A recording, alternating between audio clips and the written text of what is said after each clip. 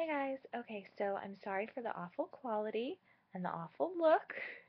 It's the end of the day, late for me, 8 o'clock, because clearly I'm like an old woman. Um, but I thought I would start a new series called, now I forget what I was going to call it. Oh my gosh. College Talk. There we go. This is what happens when you go to college. You lose your mind. No. Okay, anyways, let me start off by saying I'm sorry I've gone like a week MIA. It's been crazy getting ready for school to start. Today was my first day back, and there's been a ton of stuff happening. So, anyways, so today's college talk is going to be changing majors slash picking a major. So, I'm going to try to not make this long and just kind of get to the point. So, originally, before I even had Carter, I didn't really have any idea what I wanted to do. I wasn't that great of a student. I didn't really feel like I had a motivation. So I was thinking maybe nursing. So before I got pregnant with him, I started taking a few courses. And then if you look back at my pregnancy vlogs, you'll see me talk about how sick I was during my pregnancy. So I took that time off. And after having him and going through the pregnancy, I realized that pregnancy, birth, babies, breastfeeding, all of that was a huge passion to me. So I decided I want to become a labor and delivery nurse.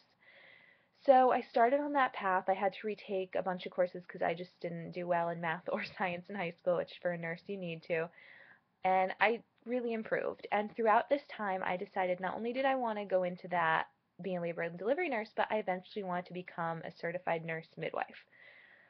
So that was really motivating me. I was so excited. I finally felt like I found like my thing, like I finally had a passion, and it just felt good because throughout high school and all of my school, really, like I felt like I was like a lost puppy. I had no idea where to go. I had no passion. So, yeah. So, I have been spending the past 2.5 years at community college, taking courses, taking prerequisites, trying to prepare myself for nursing school, which anyone out there who's doing nursing knows how difficult that's become. Now, throughout this time, I did improve on math. I've gotten A's in all of my math courses. I actually have grown to enjoy it. Science, I've grown to enjoy, but it's still a struggle for me. And I had to take A&P 2 times, and the last time I took it was last semester, fall 2013. And I just realized this wasn't for me. I applied to nursing school. They said that my grades weren't good enough because of my science courses. And I said, as much as this is a passion, I can still make this a passion and do other work, but find a career that suits me and I'm not going to struggle with school because that's not a feeling that's good. So I went to my backup, which has always been psychology. And I really enjoy psychology. I enjoy the classes. I love talking to people. People seem to feel comfortable talking to me. And I've always really excelled in those courses. So I've decided on psychology, and yeah, so that's where I'm at with choosing a major, and so I just wanted to get there. So that's me. That's me. I did end up changing a major, and that's a huge deal. It's a big deal to have your mind focused for 2.5 years or however long on a career and then realize, you know what, as much as I love it, it might not be the right thing for me. And it was hard. I went through kind of like a mourning period of like kind of like, well, you know what, this sucks. I feel like I wasted 2.5 years, and all those thoughts that go through your head. But I actually got some really great news today, and I got into for actually this semester they're gonna rush me in so I can start even though classes started today.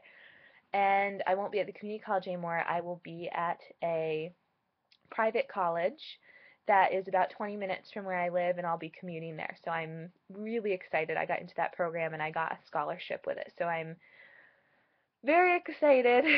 So, yeah, so that's my experience. As far as choosing a major, the only advice I can give is just keep at it. First of all, if you don't know what you want to do for school, just take the general stuff because no matter what you do, you have to get general stuff out of the way. And just try different things. You have to figure out what's going to be good for you. Look at things you enjoy and what kind of careers can revolve around what you enjoy, what you're good at. Because that's what's going to make you happy. That's what's going to make school a good experience for you. And who would want to wake up each day to a career that they were like, ugh, well, I don't want to go to that today. That sounds awful. And I'm not saying that every day at your job or school will be a delight, because that's just not life. Like, you have hard days, you have moments, even if you love something, where you're like, ugh, I'd just rather stay in bed. So yeah, so that's kind of my short little thing on, me choosing my major, the experience, a little bit of the experience I've been through, and I plan to do more of these series. I also wanted things that will be in the series are things like I'm going to do a what's in my backpack, I'm going to do how I organize my school stuff, study schedules, how I personally study, what I find that works for me. So any other kind of things you guys would like to see, let me know. And if you have any questions, let me know. And like I said, as far as choosing a major, you just need to go with what works for you and not worry about what other people are going to say, because they're not the ones who are going to be taking your courses, or, wow, I zoned off. They aren't going to be the ones taking your courses or doing that career, hopefully, for the rest, forever. So, yeah, so that's what I have to say about that, and I hope you guys enjoy this series.